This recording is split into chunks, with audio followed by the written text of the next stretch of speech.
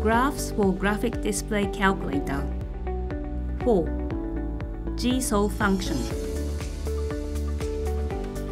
Hi everyone! In this video, we are going to show how to use G-solve functions using CASIO fx-CG50. Switch on your calculator, pressing AC button. Press the menu button to open the main menu. Then move the cursor or press 5 to select the graph menu. Firstly, we are going to show how to trace a graph. Check that the graph function shows y equals, then enter x cubed minus 3x in y1.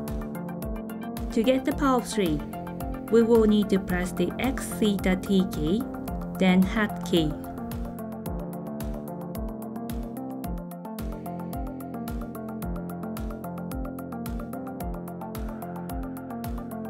Press F6 to draw the graph. The graph is drawn.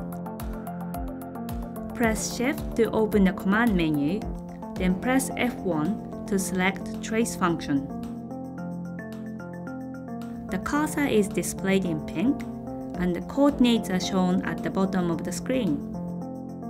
We can also move the cursor. It is also possible to find points on the graph directly. For instance, enter 2.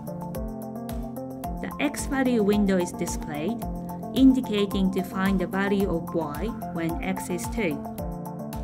Once we press execute, the cursor will move to this place and give the value of the y coordinate. Next, we will find the roots of this function. Press Shift F5 to open the G-solve command. Press F1 to find the roots for y1. The first root is found and is minus 1.732. Move the cursor to find the next root. The second root is 0. Move the cursor again to find the third root.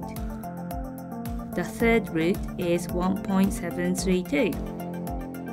Next, we can find the local maximum of the graph. Press Shift F5 to go to G-solve, then enter F2 to select maximum.